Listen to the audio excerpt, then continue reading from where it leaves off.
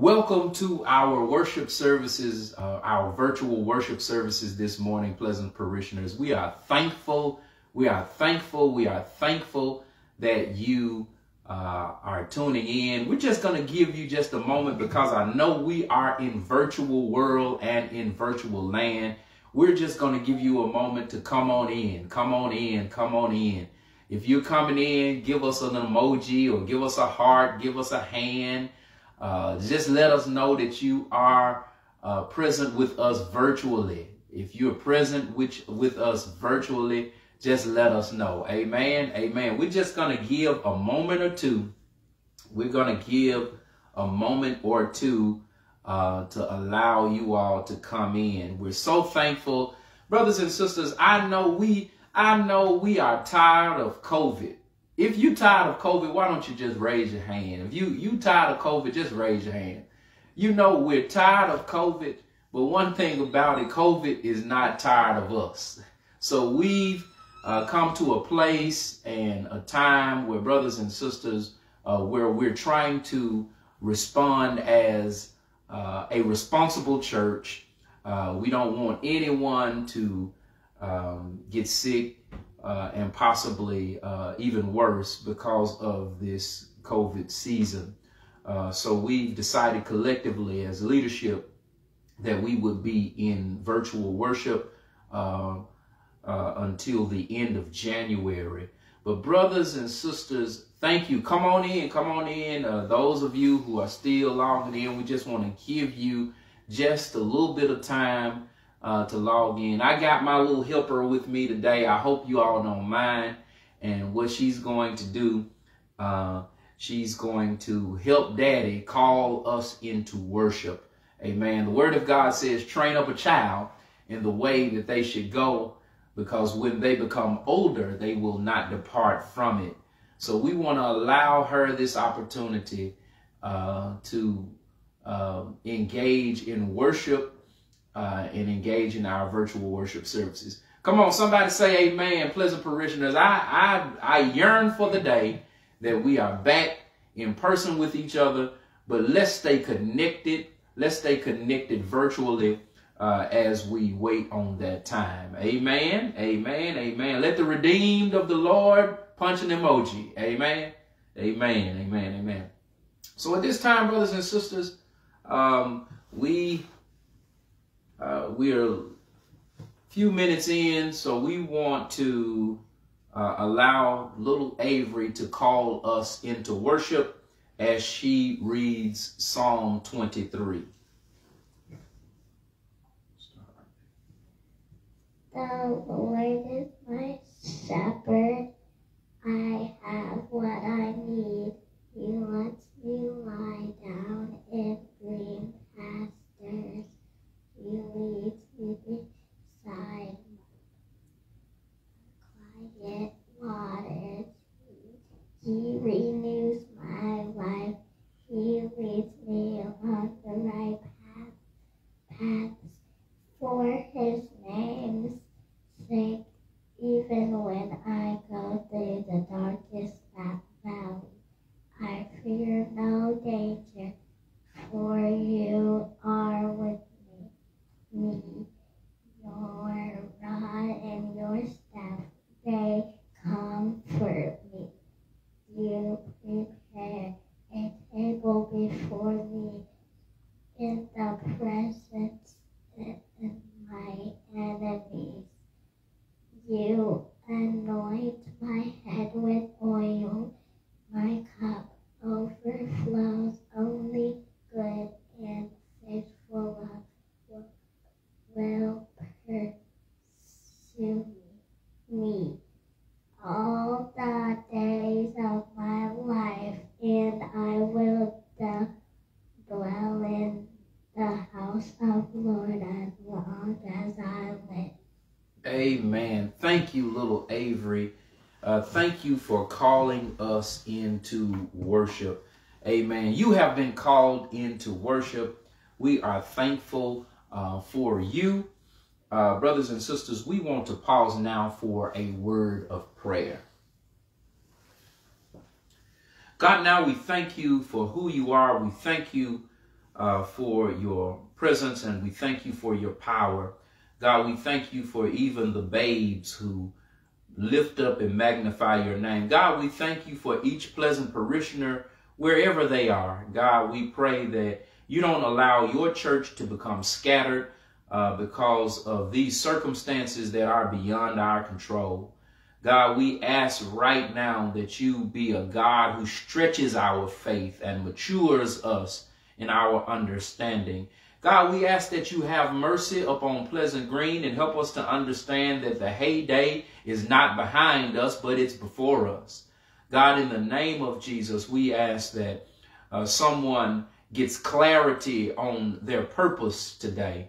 And Lord God, we pray now that you visit us in wherever we are, in whatever capacity that we serve. God, we ask that you bless each of our leaders today.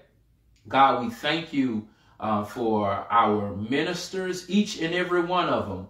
God, we thank you for our deacons, each and every one of them. And God, we thank you for our trustees, each and every one of them. God, now we pray that we do what is pleasing in the sight of God. And God, we pray now that you lead us and guide us and push us to the place where you would have us to be. God, we ask that this worship, this virtual worship service, it proves to be meaningful in someone's life. In Jesus' name we pray. Now, let the words of my mouth and the meditation of my heart be acceptable in thy sight, O Lord, my strength and my Redeemer. Let us all say, amen, amen, amen, amen. If you would, princess, pretty girl, would you take this microphone and go on over there by mama and be my amen corner? Amen. Amen. Thank you, thank you, thank you. Brothers and sisters, we are about to jump into the Word of God. We are about to jump into the Word of God. We want to go to Mark the 4th chapter. I probably should take it easy a little bit. The worship over the wire this morning at 8:30 got me so excited that I probably aggravated my laryngitis. So, brothers and sisters, we may take it a little bit easier than we did this morning. So if you would follow me to the 4th chapter, and brothers and sisters, we want to jump into the Word of God. Man, just a moment. Amen. I'm going to give you a moment or two. Amen. Amen. We're going to give you just a moment or two. Excuse me. Mark the 4th chapter. Mark the 4th chapter. And brothers and sisters, we'll be reading 35 through 41. 35 through 41. 35 through 41. I'm reading from the New Living Translation. So mine may read just a little bit differently from yours. So there we will find the word that will come to us like this. As evening came, Jesus said to his disciples, "Let's cross over to the other side of the lake."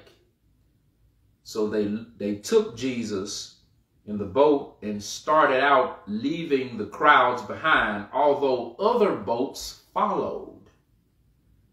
But soon a fierce storm came up. High waves were breaking into the boat, and it began to fill with water. Jesus was sleeping at the back of the boat with his head on a cushion.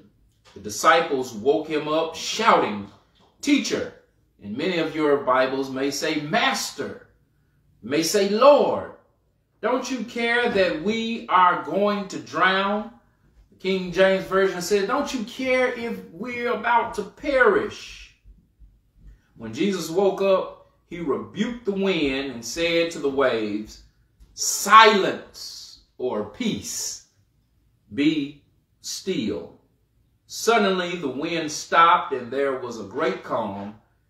Then he asked them, "Why are you so afraid? Do you still have no faith?" The disciples were absolutely terrified. They asked the question, "Who is this man that even the wind and the waves obey him?" Who is this man that even the wind and the waves obey him? Brothers and sisters, for the time that we share together, I just want to use as a subject storm survivors. Storm survivors. I know that during this COVID season, through whatever season that you experience in life, I think all of us, if we have made it to where we are now and we are still and yet alive, we can without a doubt say that we are storm survivors. We are storm survivors. We are storm survivors. Brothers and sisters, I'm reminded of years ago, Hurricane Katrina. Hurricane Katrina came ashore Monday, the August 29th, 2005. It was one of the 5 most deadliest, as well as the most costliest hurricanes in the history of the United States. It caused destruction all over the Gulf Coast, from Central Florida all the way to Texas. The most severe damage occurred, as we all know, in New Orleans, Louisiana, which flooded as the levee system catastrophically failed. As a result, there were more than 1 million internally displaced persons from the Gulf States region. In the wake of Hurricane Katrina, a debate began after the news media referred to those who had to abandon their homes and cities as what was called refugees. On Friday, September the 2nd, 2005, the Congressional Black Caucus held a news conference at the National Press Club. Representative Carolyn Kilpatrick, one who was from Detroit, she shared with us, "Please do not call them refugees because they are not refugees. These people are not refugees. As a matter of fact," she says, "that they are American citizens." Vigorous debates began among editors and journalists. And brothers and sisters, the whole thing about it was that they were arguing that these people were not refugees. But if you follow me, they would ask them to refer to them with more precise language. They asked them that, hey, would you refer to them as evacuees? And because a refugee, brothers and sisters, is not the right term, because a refugee is one who is fleeing from a political persecution. And they were certainly not doing that. They were called evacuees again, but that still does not speak to the scope of their plight and problem. They were without a doubt storm survivors. They not only had to come to a storm, they had not only come to a storm, but they had come through a storm.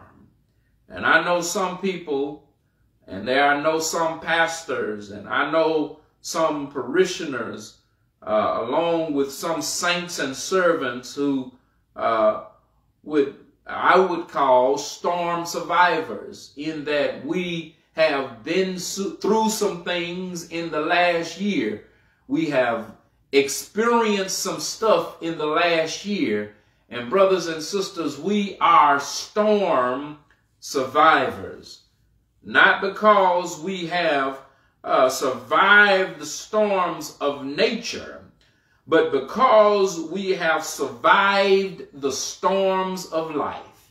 And brothers and sisters, sometimes we are survivors of storms, not because of the wind and the rain that falls upon us, but we are survivors because we have survived in life and what life throws at us.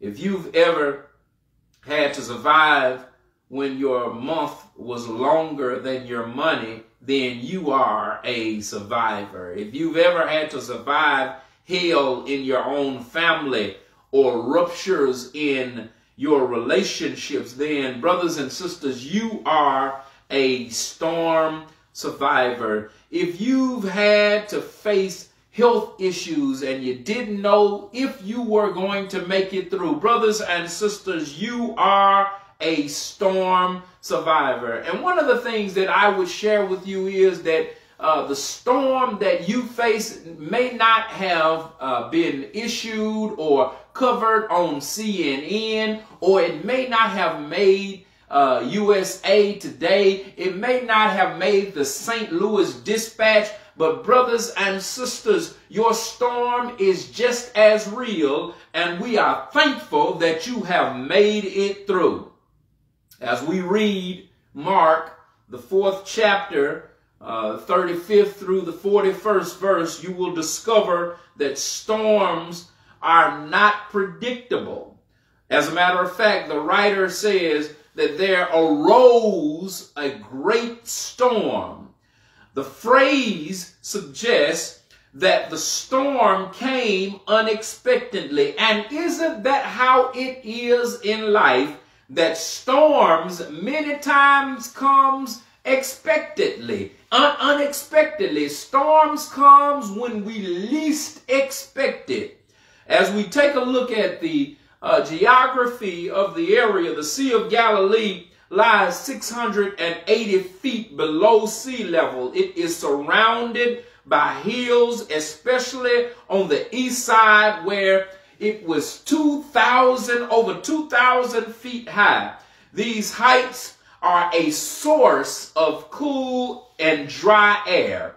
Often the cool air descending from the hills will collide with hot air, and it is ascending, causing storms to manifest itself in a very instant way. In other words, brothers and sisters, because of the geography, storms would arise in a very instant way. Life is often how that happens. Before you know it, brothers and sisters, you are in a storm. If you understand how life works, sometimes, brothers and sisters, we can be up one day and down the same day. One phone call away will place us in a storm. One email away will place us in a storm. One trip to the doctor will place us in a storm. And suddenly you are in a storm. Brothers and sisters, what I'm suggesting to you is that storms are unpredictable. As a matter of fact, we all know that a hymn that says time is filled with swift transitions. Brothers and sisters, storms are unpredictable. But brothers and sisters, what I stopped through to share with you today is that although they are unpredictable, storms are extremely purposeful. They are purposeful for us as believers because it is in the storms of life that God measures our faith. I want somebody to understand that you are not facing these troubles and these trials just haphazardly. God is stretching and measuring your faith. As we look at verse 40, after Jesus had calmed the storm, he asked the disciples, "Why are you so fearful? How is it that you have absolutely no faith after experiencing everything that I have done for you?" Brothers and sisters, what I always share with the pleasant parishioners and partners of PG is that storms will reveal whether we are living in fear or whether we are living in faith. Fear is a state of anxiety and alarm, and brothers and sisters, and angst, and brothers and sisters, fear is due to an expectation of harm. Brothers and sisters, if we live in a level of fear, we expect something bad to happen. But faith involves complete reliance upon God to do what God said God would do in every situation. I wish I had some help in here, brothers and sisters. As we look at the text, we understand that we must either come to the storm in fear or we must come to the storm with a level of faith. Let me calm down so my laryngitis will go away. In his book, The Meaning of Faith, the late Dr. Harry Emerson Fosdick says, "Fear imprisons, faith liberates." Let me say that again. Fear imprisons, but faith liberates. Fear paralyzes and faith empowers. Fear disheartens and faith encourages. Fear sickens and faith heals. Fear is useless, but faith makes serviceable. Brothers and sisters, I wish we were in the church today. I would holler and say, brothers and sisters, what will you do? Use fear or faith? The only way to survive your storm is by placing your faith and complete reliance in Jesus Christ. Jesus is the only one who can handle our storms. The passage presents and pinpoints the place of our reliance if we are to be storm survivors. Brothers and sisters, if you are to be a storm survivor, there are a few things that I want to share with you. Number one, the first thing that I want to share with you, if you are to be a storm survivor, you are to rely on God's promise. Rely on God's promise. Rely on God's promise. If you are going to hold on to your faith while you're going through your storm, you must rely on God's promise. When Jesus says, "Let us cross over to the other side," he stated it in the subjective mood, which means that the statement was an imperative. In other words, It was not a suggestion, but Jesus was saying this as a command. He was saying, let us go over to the other side. It was not something that he was suggesting for us to do, but this is what the Lord was commanding us to do. It was not a proposition, but it was a promise. Brothers and sisters, in essence, Jesus was saying, come what may, we are going over to the other side. In other words, what he was saying, I don't care what hell or high water we face together, we are going over to the other side. Indeed, brothers and sisters, the storms of life may come, but there is no way to go under when the Lord is telling us to go over. I want to say that again. It is no way for us to go under when the Lord has already proclaimed for the pleasant parishioners, partners of PG, and all believers that we must go over. We can't go under if God has promised us that we're going to go over. When Jesus says something, we can count on it. We can take it to the bank. Sometimes storms come and we have a tendency to forget what the Lord has promised. But he has said that when God says it, it settles it. Brothers and sisters, we must remember that life's problems do not preclude the Lord's promises. The truth is, I wish I could hear present parishioners in call and response today, but the truth is that the life's problems can become our preparation to the Lord's promises. Brothers and sisters, I want to say that again. Sometimes life's problems can become preparation to the Lord's promises. Brothers and sisters, this was certainly true in the life of Abraham. You all remember the life of Abraham, don't you? All of my Bible scholars, all of my pleasant parishioners who continue to read their Bible, God had made Abraham a promise. I'm going to make you a seed, your seed to outnumber the stars in the sky. I'm going to make your seed to outnumber the sands on the beach. But brothers and sisters, before he got to the promise, he had a problem.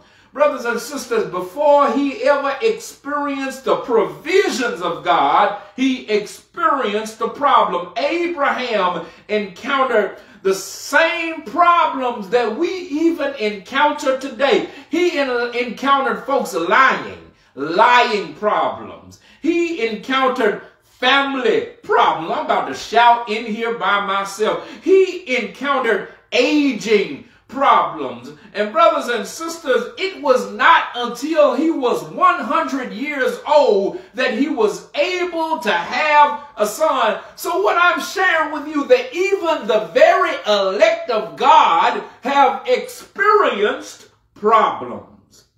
Then Abraham received a message from God to take his only son and sacrifice him. That's a problem.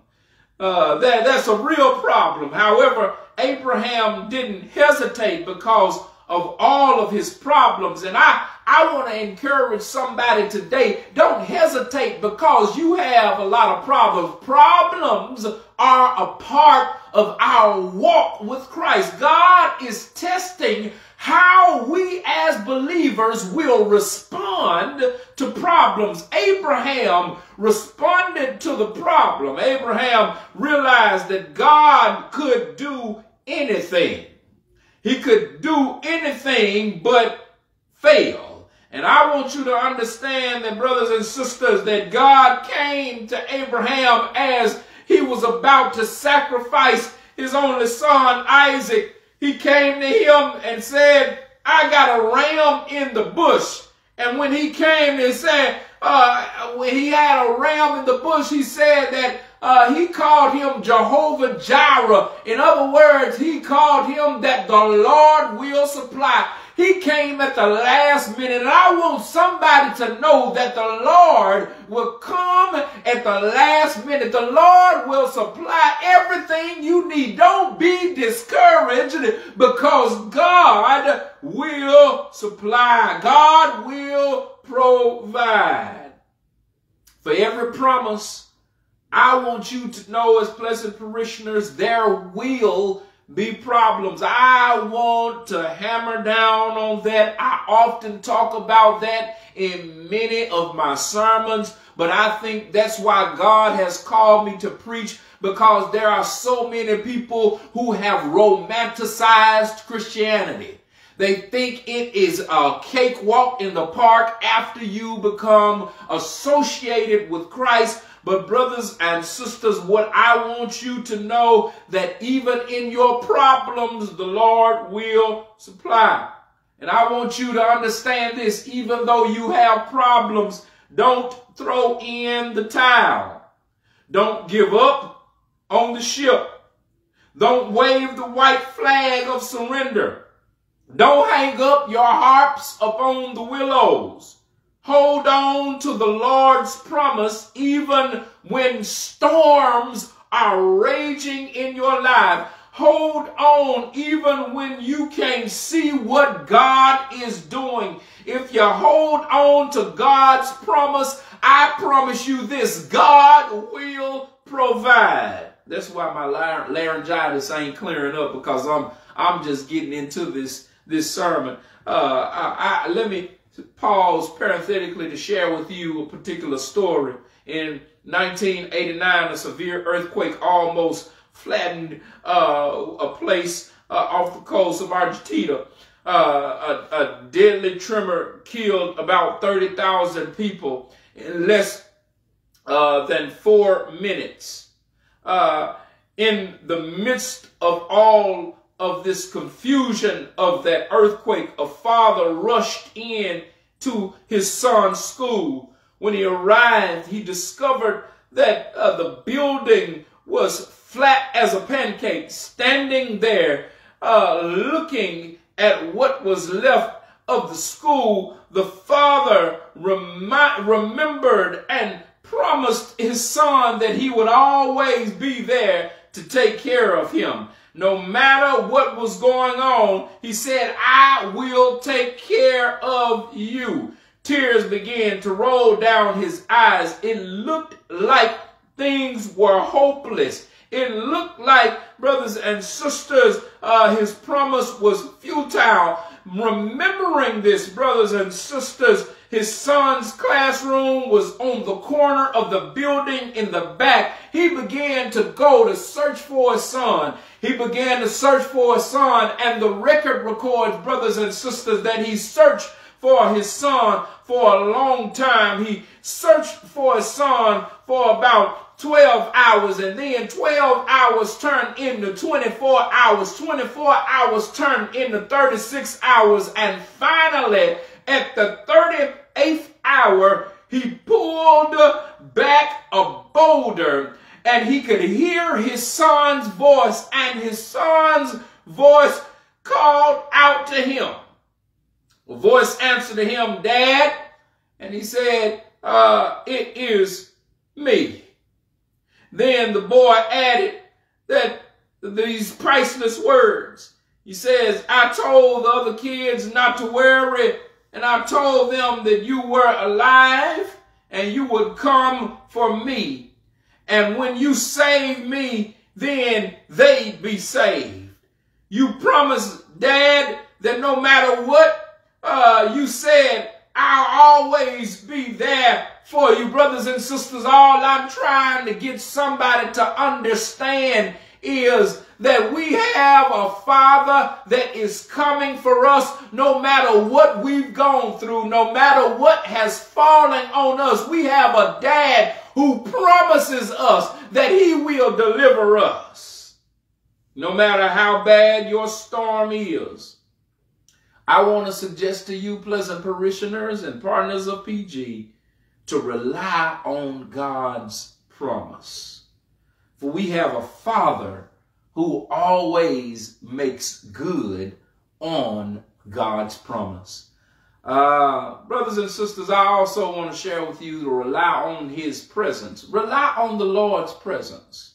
Rely on the Lord's presence. Not only must we rely on his promise, but we must rely on the Lord's presence. In verse 36, Mark records, now when they had left the multitude, they took him along in the boat as he and other little boats were with him. Y'all walk with me here. What I'm trying to say is, brothers and sisters, there were other boats on the Sea of Galilee that day, but the presence of Jesus Christ was marked, and it marked the difference between the disciples' boats and the other boats. All they would ever need, and all they would ever need to handle the storm, was right there in the boat with them.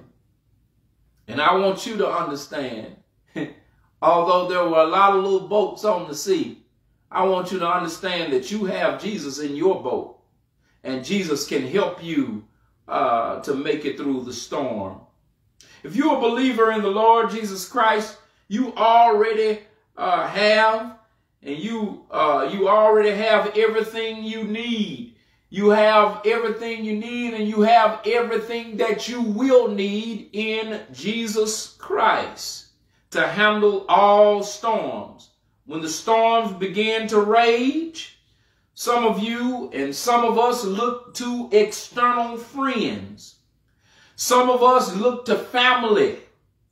Some of us, brothers and sisters, look to our internal ability. Some of us look to education. Some of us look to our own know-how, only to discover that there are some storms in life that we are not equipped to handle. Thus, it's time for us to stop looking for our external partnerships and external prowess and fix our eyes instead on the eternal presence of Jesus Christ in our lives. Jesus is Lord, even in the storm. And he can and God will handle our storms. I know this is written for us to be present together, but I got to continue to preach this word. If you just hold on with me for a minute, I'll be done. But the writer of Hebrews quoted Jesus saying that I will never leave you nor forsake you. The word never is a double negative. It means never ever. Never ever is the idea of when Jesus says, I will never leave you nor forsake you. The word never, again, is a double negative. In the Greek, it is a promise with emphasis on I will never leave you. One writer says it like this, for he himself has said, this statement on record, I will not, and I will not cease to sustain and uphold you. With Jesus on board, there is no storm that you cannot handle. I want to encourage you today that there is no storm, and I'm preaching to myself. There is no, along with you, along with preaching to you, I'm preaching to myself. There is no storm that you cannot handle. God's presence makes a difference in our lives. Brothers and sisters, there is no storm that we cannot handle. We're moving on, but the last piece that I would like to share with you is that in your storm, God will be right there. Even though we may not feel his presence, God is there. You may not know he is right there, but he's ready to deliver you from all situations that you cannot handle. Lastly, brothers and sisters, rely on his power. We want to rely, first of all, on God's promise. We want to rely on God's presence, but we also finally want to rely on God's power. Rely on God's power. Let's look at verse 39. Then he arose, he rebuked the wind and said to the sea, peace, be still. The word rebuke is the same word Jesus uses in Mark 5 to silence demons. Rebuke literally means sit down. When he says, peace be still, the translation is be muzzled, or in 21st century colloquial language, shut up. He tells the wind to sit down, and he tells the sea to shut up. Jesus says to the elements that we experience in life to sit down and shut up.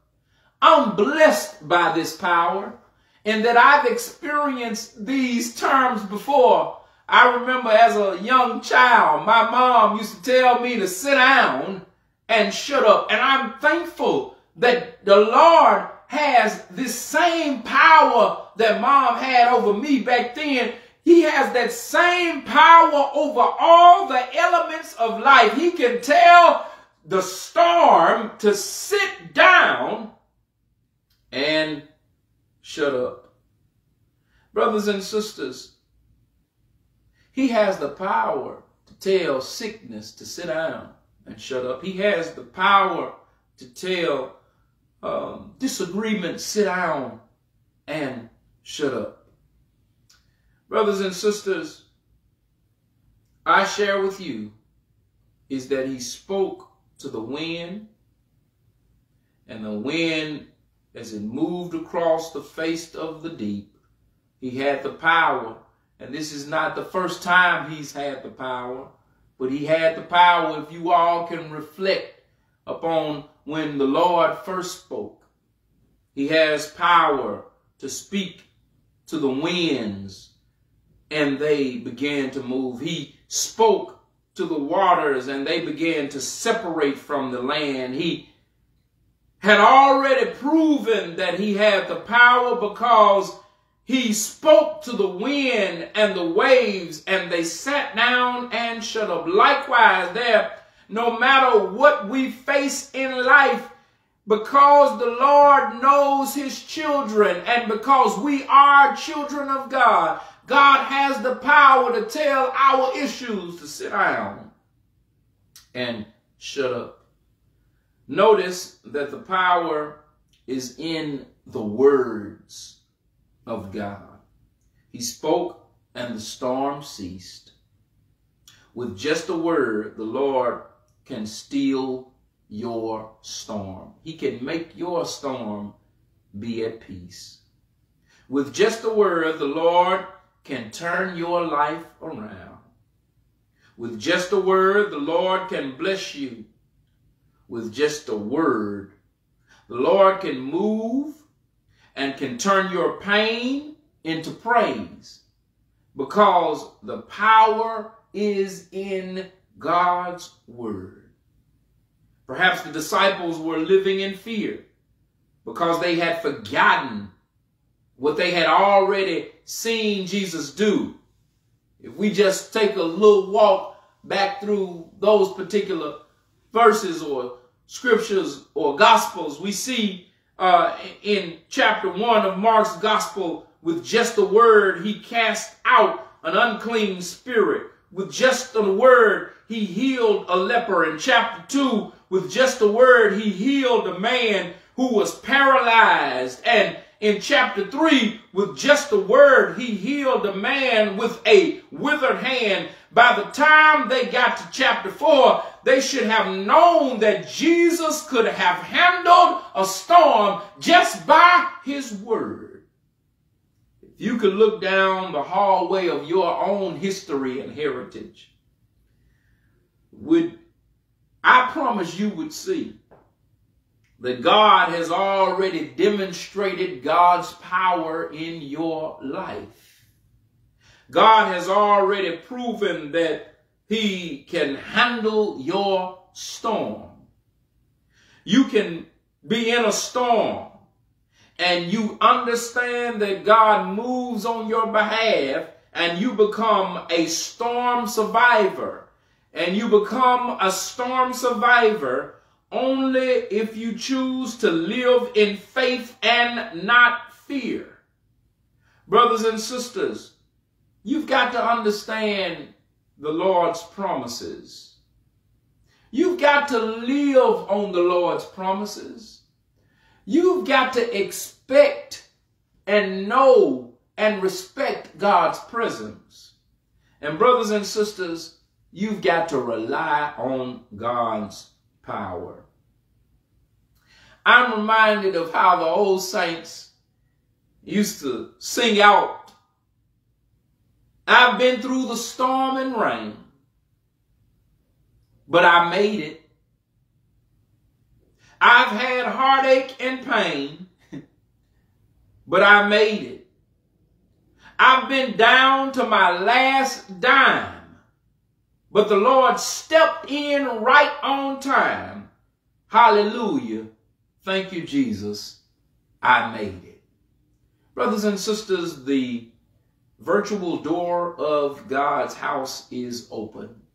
The virtual door of God's house is open. If you would like to become a part of Pleasant Green or the church at large, there are a few ways that you can do it. Brothers and sisters, you can send an email to ghpruitt@gmail.com, ghpruitt@gmail.com. You can leave us an email there, or you can call into the church office at 314-535-7548, and you can leave us a voicemail. And if you leave a message at either place or on either platform, we will respond to you as soon as possible, because we want you to have a lasting relationship with Jesus Christ. Thank you, brothers and sisters. The door of the church is open. Also, we bless God for all of those who may be guests on our virtual streaming today. We bless God. We pray for those who are guests.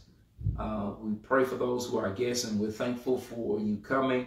Also, brothers and sisters, we want to remind you, first of all, we're thankful for your generosity. We're thankful for your generosity. We thank you for your faithfulness in generosity. And for those of you who would like to start a life of generosity, I'll share with you how to do it. We are reminded of what Scripture says in Proverbs 3:9. Proverbs 3:9 says, "Honor the Lord with your wealth and the first fruits of your crop," or the first fruits of your income. Brothers and sisters, and you can do that like this through the ministry of Pleasant Green. You can send a check or a money order to Pleasant Green Missionary Baptist Church at 1220 R.E.V. G.H. Pruitt Place, R.E.V. G.H. Pruitt Place, St. Louis, Missouri, 63113. You can send a check or a money order, or brothers and sisters, if you're technologically savvy, you can log onto our website at www.pgmbcstl.org, and you can click on our giving tab, and there you can give electronically. We are thankful for your continued faithfulness in giving.